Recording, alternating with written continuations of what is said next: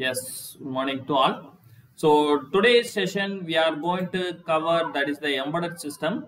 Already we are seeing the topic introduction of embedded system, build process of embedded system, structural unit, and last class selection of processors.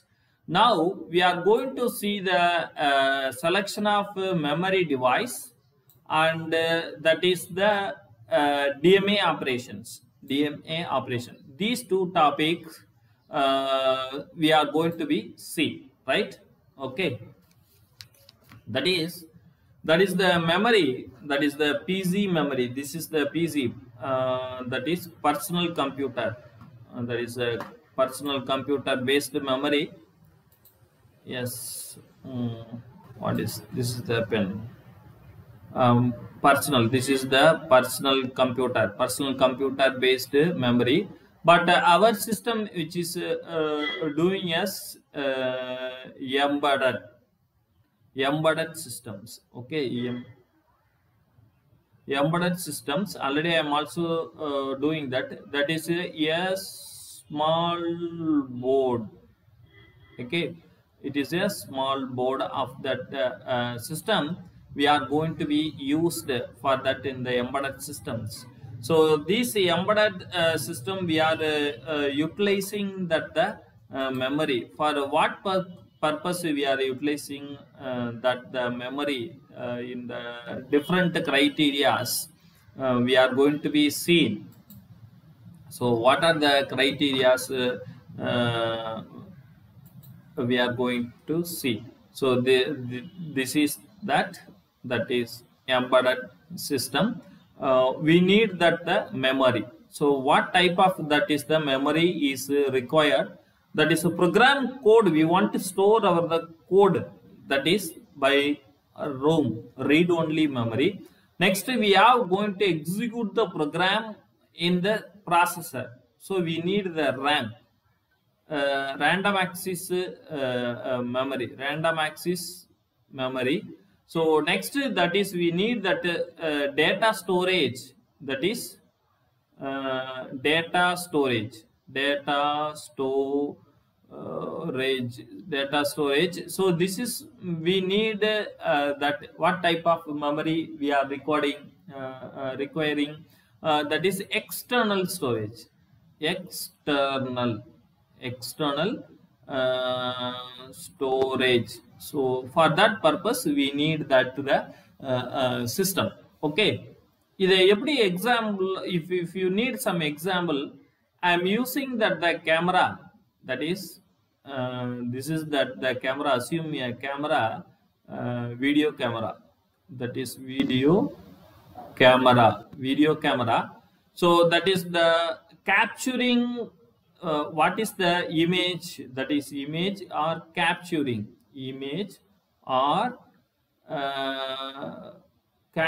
capturing of the signal is a program or that is opcode. Okay, but that is it may be going to the size of a large memory size. I am also already told to you that is image processing. This is nothing but the image processing. So we need the large memory for temporarily storage. For what storage? Temporarily storage.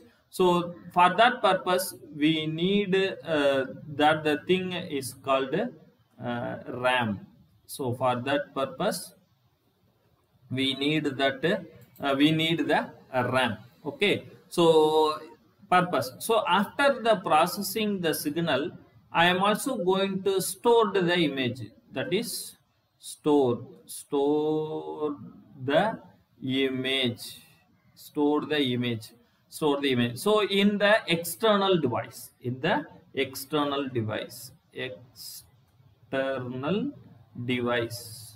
okay.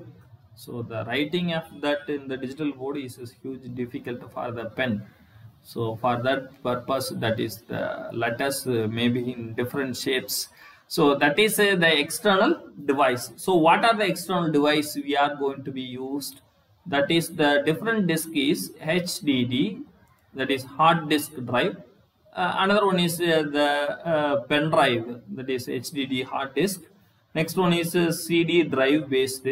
Nowadays that is SSD will become solid state drives, pen drives. Next one is DVD, right? So now we are going to categorize the memory in different cadre. How we are going to categorize?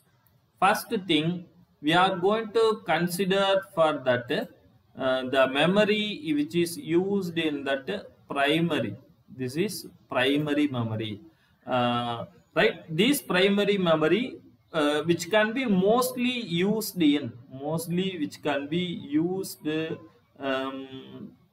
in which place? Mostly we can use in that mostly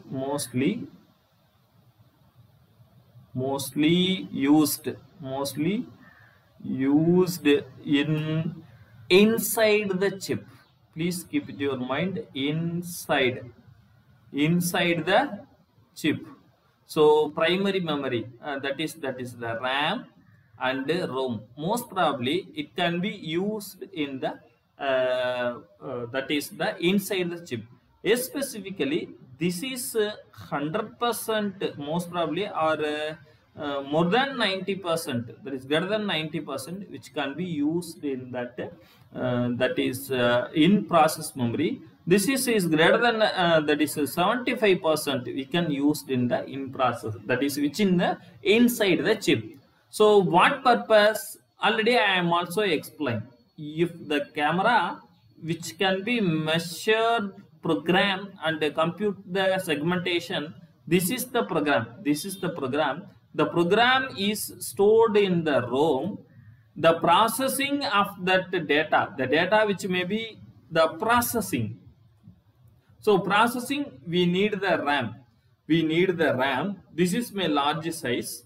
So after processing, we are going to store the results in secondary memory. We are going to store the memory in the secondary memory. So that memory is HDD, hard disk drive. FDD nowadays it is vanished, almost vanished. That is a floppy disk drive. That is most probably the dominating device is pen drive. Next CD, next DVD. So these are all that device we have used it, the device. But this is the same cadre. Nowadays another one thing which is available in the SSD, external hard disk.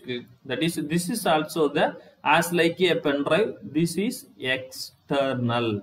This is a external device, solid state memory drive, solid state drive based memory. So this is the basic thing of that the memory. So what is my code? So different things we have going to be considered. First thing, that is type of memory, type. So type of memory, whether it is that is primary or in secondary. If the primary, that is what type of memory, RAM or ROM. Again that the secondary as like this type of memory, HDD, SSD, up to whatever that. So next one thing is, that is the main, another one concept is speed. That is speed, RAM speed. What is the speed of that memory? It is very important. Operation, that is the speed of operations. If the processor speed is very high, but your RAM speed, that is our ROM speed is very low, the entire process speed will also going to be low. If the processor speed, if your processor speed is high, your RAM speed is low, your entire process speed will also going to reduce. If the processor speed is also low, but RAM speed is very high, your process speed is also a medium. But at the same time, if you are going to put the processor speed is high and RAM speed is high, your process speed is also high, right? That is the keep it your mind. So that is the important thing. You may going to consider for selection of memory. So that is the speed of operations. Next one is, what is the power consumption? In last class I am also explained how much of the power is consumed by the RAM during the storing and the processing, because RAM consumes the much power during the execution. So how much of the power we need? So next one is, what is that the cost of that memory? So next one is, that is the cost, which also depends upon the speed, which also depends upon the type, which also depends upon the power. Next one is that is the size, physical size, okay, size. And also this type and size, this size is which may go into bit size, that is 8 or that is 16, 32 and 64, 128, that is a different bit size. So these are all the basic memory selection. But this is also not only sufficient. We will see how it can be further improvement of the memory selections. Okay, now that is the memory selection, first, that is the CPU, right? Keep it in your mind. CPU, that is the temporary storage for, this is that the cache. So what is that the cache operation? See, if you are run the program, definitely the program having a code. The program having a code, right? What code? That is opcode, which means program code. That is the speed of this processor. You are assume that is the 3.5 gigahertz processor, right? But your memory is already, you may going to say, that is 600 megahertz speed of the memory, or less that. Suppose in the CPU processor can also go into very fast processing. So after, if you are going to put the instruction by instruction, it may almost very fast. For that purpose, the CPU on itself, some registers, catch the some registers space, or some memory space can be used. That is called the cache memory. So that the opcode, which can be, suppose the opcode is a 1000 opcodes. I am also taken as a 100, that is the 100 of blocks, that is 100 of blocks. So 100, that is 10 into 100, that is, which is equal to 1000, right? So that is 100 by 100. My cache memory having a capable of holding the 100 in 100 that is opcodes. Total opcode is also a 1000. I am also first I am going to this 100 opcode into the cache memory. The processor which may going to start to execute again for that is, it may going to start to execute. It may going to reach us that less than 25% of that the cache. Again I am also going to load the remaining opcodes. So this is nothing but as like that is bottleneck operations. The cache is very important. So the cache is one of the, as like a RAM temporarily storage area. RAM will also, this is the physical and virtual memory. So both the things. suppose nowadays that is the SSD disk having also going to handle as like a RAM. Suppose if you are using number of process during the current process only, current current process only hold the physical RAM. The holding process operation which may be going to in virtual memory, this is taken by the HDD or that is SSD nowadays, that is the device. So this is the another one type. Next one is permanent storage memories. This is ROM. Already I am also told to you to store the op code, that is the program, Next, removable device as like pen drives. So network or internet based device, this is cloud based device. Next one is hard disk. Already you are well known, the HDD or FDD or CD or DVD or SSD. So these are all the devices which can be used.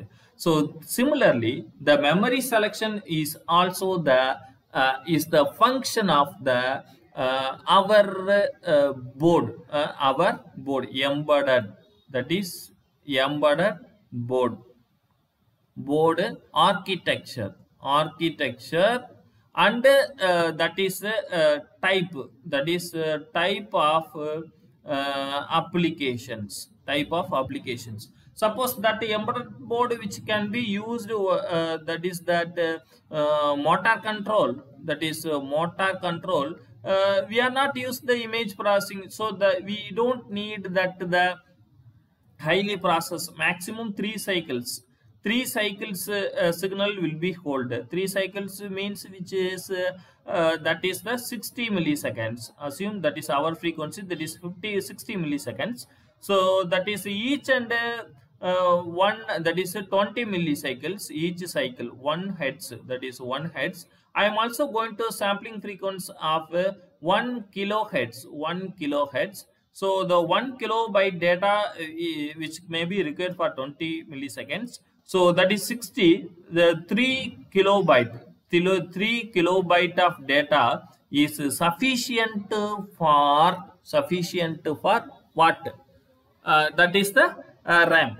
So 3K almost in the market, that is 4 GB RAM. As like this, the 4K RAM is sufficient for execution of your control mechanism. As like this, what is the purpose? What is the applications? So that application or that purpose which can be place a significant role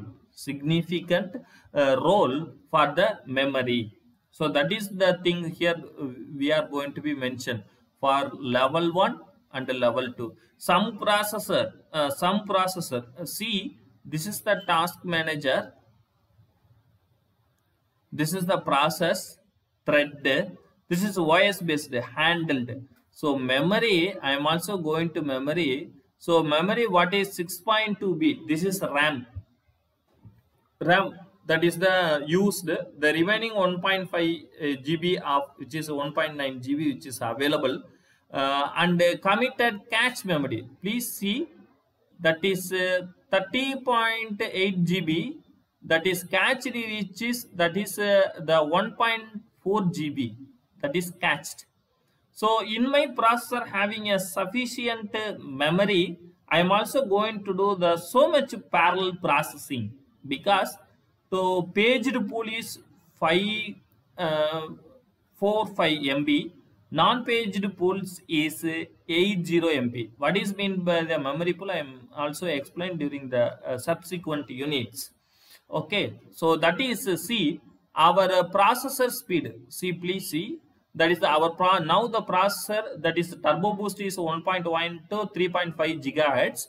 Now the processor which can be working at that is 2.5 to 2.65 or 2.7 gigahertz speed.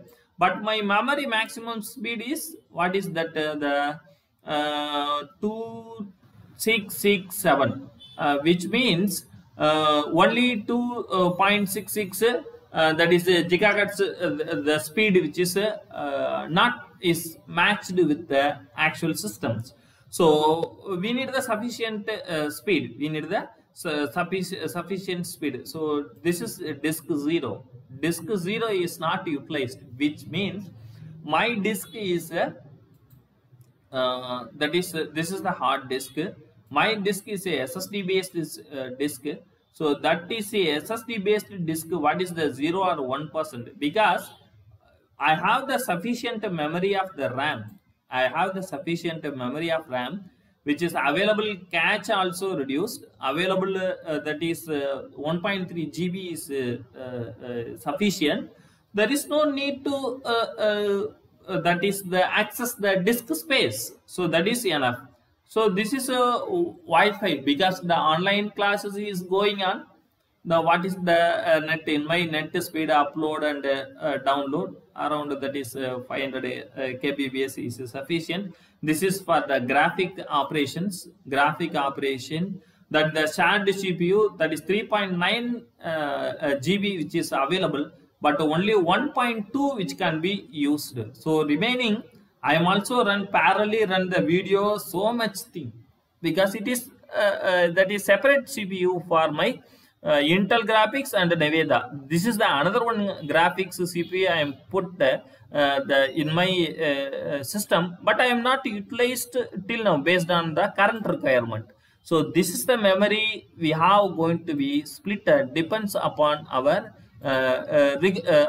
requirement. Based upon our requirement only, we are going to be utilize the memory. So there is the point. Suppose I am also going to be change over the any other applications. Again, the memory captured memory of the system will be varied. You may going to see that is that as chip process, that is the CPU memory disk networks. So how much of that memory which can be utilized. So this is the performance of that system. I am also explained during the ATAS explanation of that ATAS. I am explaining detail whatever our requirement. Okay. Similarly, that is if you are using that the keyboard. So that is the keyboard. So the keyboard which can be read some memory, that is not high thing, but a mouse, it is very important, because I am moving the mouse as like this very fast. So that is we need the what type of data, XY data. So now I am moving my pen also moving XY axis. Okay. Next, removable media. So that is the pen drive. Or I am also going to connect it in my digital table, digital board. Okay. So I am also going to use the digital board. This digital board we have used to have a sufficient memory, right? So that is the thing. Next, scanner, camera, mic and audio. Now I am also use the audio. It is very important. It may uses my audio will also going to use the mic systems. Will also going to use the details of that the memory, how much of the memory which can be uses in the AGM service, audio, everything in my video. So everything it can be see the memory MLOC, that is memory allocation, system allocation, audio and video memory allocation, which is available here, right? So these things you may see in newer system also, right? So next, the remote source. Suppose in the IoT lab session, I am also going to connect my mobile camera to the PC. So it is easy to connect our mobile camera to the PC. So that is the remote. Both are, it will be connected by Wi-Fi. So other thing we have going to be connected. Other resource. Suppose if used in embedded process drives and controls, we have used some memory. So the memory allocation or memory selection, we have been going to consider these points. What are the points we have considered? Please see. So that is type of memory. It is a primary or the secondary type of memory. Next is speed of operations. the speed of operations, which is the how much compared with the your processor used. Next one is how much power is required by the RAM, cost of the memory, how much cost it can be vary, depends upon the speed and the power consumption and other types. So next one is that is the processing, that is the processing speed, how it can be the physical size, physical, that is how much GB. So already I may explain how much that is the thing we are going to require.